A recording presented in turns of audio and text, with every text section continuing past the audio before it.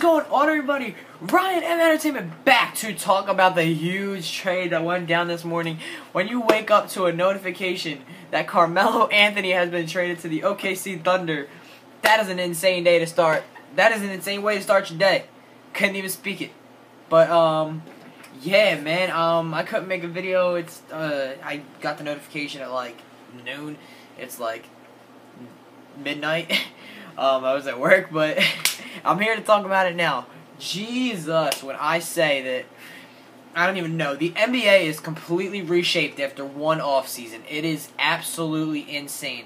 If this is not the best or most crazy offseason, whatever you want to call it, then I don't even know what is. You got Kyrie, Chris Paul, freaking Carmelo Anthony, Paul George, Jimmy Butler, so many more. Like that's just a little sample of everything that's went down. And man, oh man, what a way to cap it off. I mean, who knows? Maybe it's not even over yet. I assumed it was over after Kyrie, but still going. After all, the Rockets really lost out huge here because they were the biggest contenders for so long to get Melo. That was where everybody thought he was going to wind up. And now he's with the Thunder with Russell Westbrook and Paul George, and all of a sudden, at least on paper, the Thunder look like the second best team in the West. Like, just like that. You have probably the best. They have definitely the best point guard in the league, in my opinion, at least, Russell Westbrook. They have top five.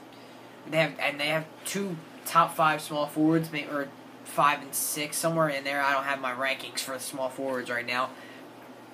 Top 6. They have 2 top 6 small forwards. I don't know. I think they probably will have Paul George play shooting guard, or they'll have Carmelo play power forward. Either way, that's going to be pretty insane. Because now, if you even look at their bench, this upgrades their bench. If they have all 3 of these guys on the court together when the game starts, they can rotate them out so one of them is always on the court, and then they have a decent bench now, especially when you consider guys like Steven Adams are still around. They also have Andre Roberson. They signed Patrick Peterson.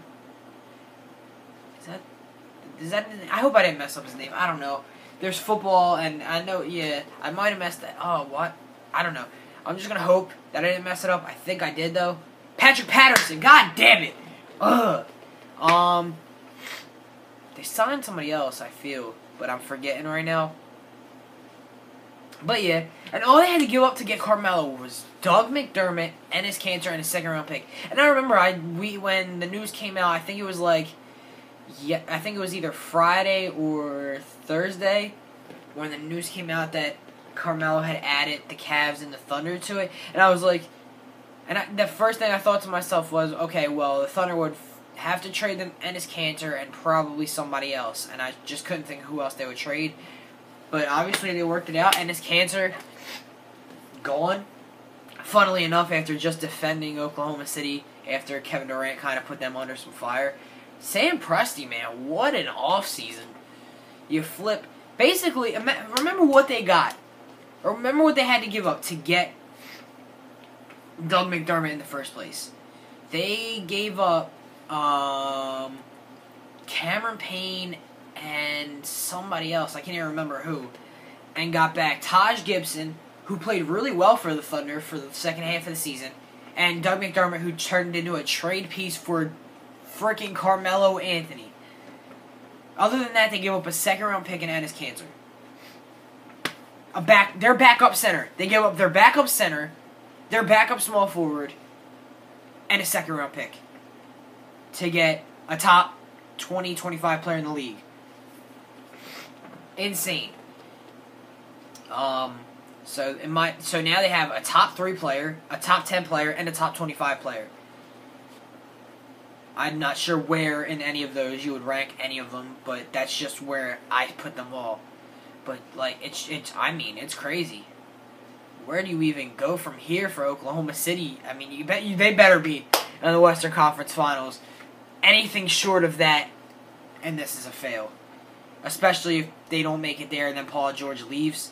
But Russell Westbrook, he's got a team around him once again, and this time he is the centerpiece. He is not playing Robin to Kevin Durant's Batman. He is Batman, and he's got the goddamn Justice League. But they got to go up against the Avengers if they do make it to the Western Conference Finals, so we'll see how that all turns out. But as for right now, the Thunder are sitting pretty, knocking on the door for the crown in the Western Conference, so that is going to do it. Thank you everybody so much for watching. Those were my thoughts on the Carmelo Anthony trade. I'll see you guys all next time. Peace out.